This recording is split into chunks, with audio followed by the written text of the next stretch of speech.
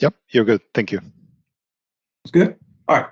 So what I want to do now is I want to walk through the data verification process.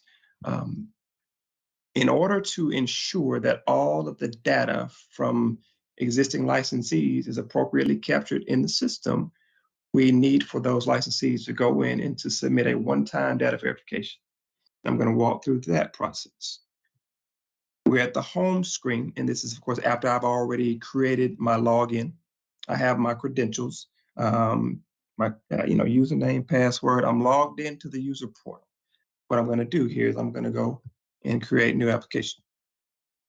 In this instance, I am going to do a home care agency data verification. So I'll select home care agency. I'll click next. Now, I'm at my application subtype screen. This is going to ask me what type of application do I want to fill out. Do I want to do an initial, renewal, change, or data verification? Of course, I'm going to select data verification. And it can take me to the next screen here.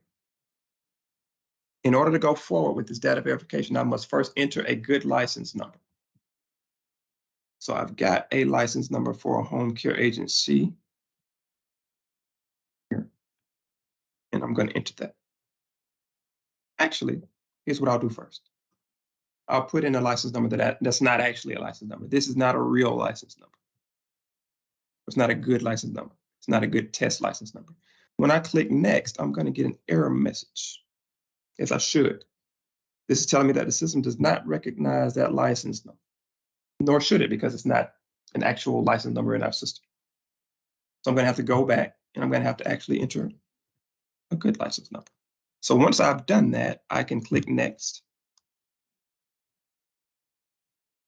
And the next screen is going to show me the facility for which I've entered that license number. It's basically asking me, is this the correct facility? So I can, verify that that is in fact the facility for which I want to create the license or submit the data verification. If that's not so, if I've entered an incorrect license number, something's not quite right, I can go back and re-enter. If that does not work, I can go to my support and I can submit a support ticket to get in contact with the Office of Facilities and say, hey, something's going on here. We don't anticipate that, but obviously if that happens, then what the applicant would want to do at that point is go back and try again. But what we've done is we know we've entered a good license number. We hit next. We verify or we validate that this is in fact the appropriate facility, and we're going to go next.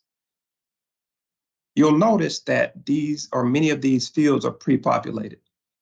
So again, what this process is for is to validate the information that we already have. If the information is pre-existing, if we've already got that data in the system, it should pre-populate here. If something has changed, if an address or a phone number, email address has changed here, then we have an opportunity to make that adjustment. If there is something that did not pre-populate, like a telephone number, then our responsibility as applicants is to provide that. So again, it's to validate pre-existing information that is pre-populated, to change anything that needs to be changed, and to fill in data that's not there. So I will do that. In the contact information.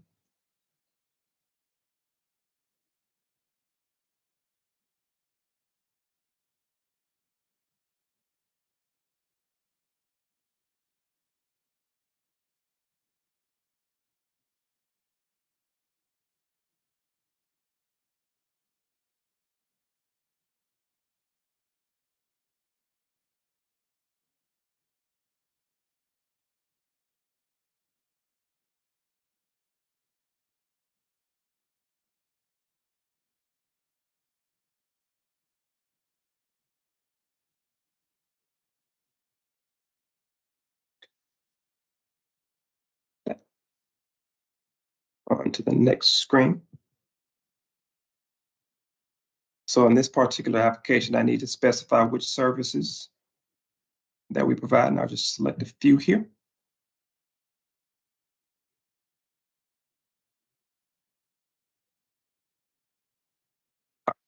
So here, applicant owner information, the first question, and it's a required field, is asking us to specify what type of organization is this, right? And then subsequently, we're having to fill out different data associated with those business types. I'm going to select limited partnership. If I click other, it's going to ask me to specify what other type of business is it. But for here, I'll just put the information associated with limited partnership.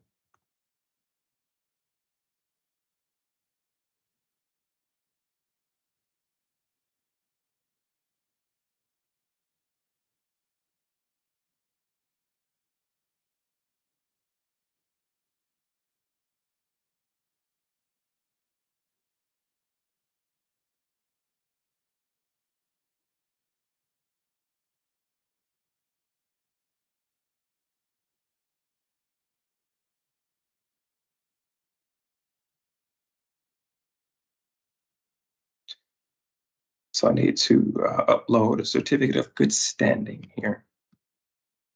And I'll just slide one over there. Corporation status, these are not required.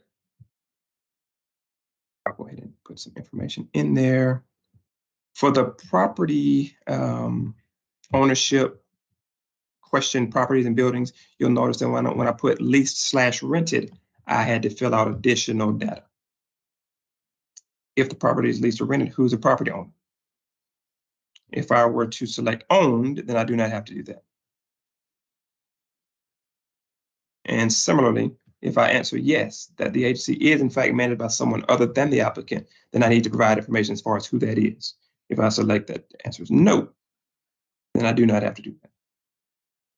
So those are some, specific questions relative to certain applications. Obviously, certain types of applications require different information, but that's generally how that goes. Okay, so I had stated that this was a limited partnership. So what I got to provide is some information specific to at least one partner.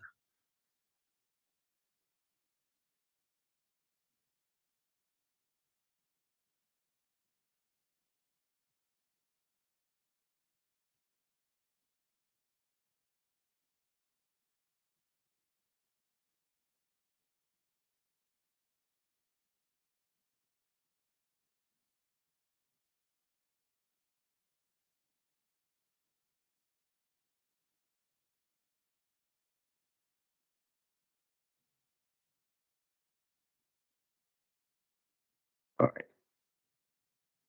If I should see fit to add information for another partner or additional partners, I could click this box. And if I were to go save and next, it's going to bring up another screen just like this one. The difference is you're going to see number 2 here.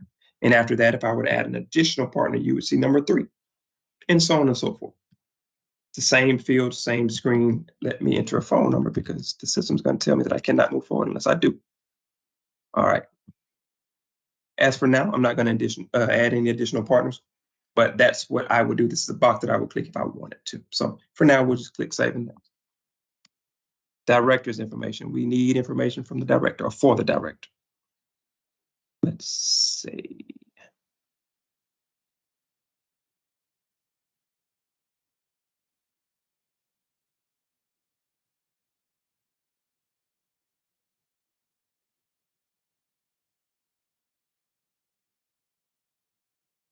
And these are additional mandatory questions. Is the director a licensed physician? Right. Is the director a registered nurse, a licensed registered nurse?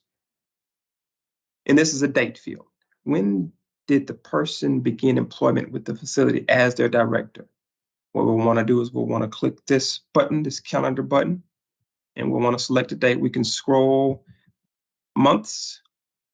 We can scroll years. So we'll just go May 1st, 2009 is when they began. Additional questions. Does the director have training experience? Sure. Will the director serve as director of any other healthcare facility? Well, say no. If so, we need to provide as an applicant information relative to those other facilities, but we're going to select no. We'll move on forward. Do you or does the facility have liability insurance? In an initial application, if I select yes, I'm going to have to provide documentation relative to the liability insurance. In a data verification scenario, I don't have to upload any documents at this time. No document uploading for data verification. I'll click next, and then I'll certify. Okay. And all this is me attesting to the fact that everything that I've entered, all of the data that I've entered, and all of the data that I saw, everything that was pre-populated and the data that I changed or entered for the first time is true to my knowledge. I'll click submit. And that's my submission. There is no payment associated with data verification. All we want for all we as licensees want to be able to do for the facilities team is to in fact verify that again everything that is in the system for us is correct. If not, we can change it there in those editable fields, and anything that did not populate, if there's a telephone number, an email address, an address that for some reason was not captured in this verification, we would need to provide that at this time. Once we've done that, we can hit close. And once we submit, once we close it out, this takes us back to our home screen. And that is the data verification process.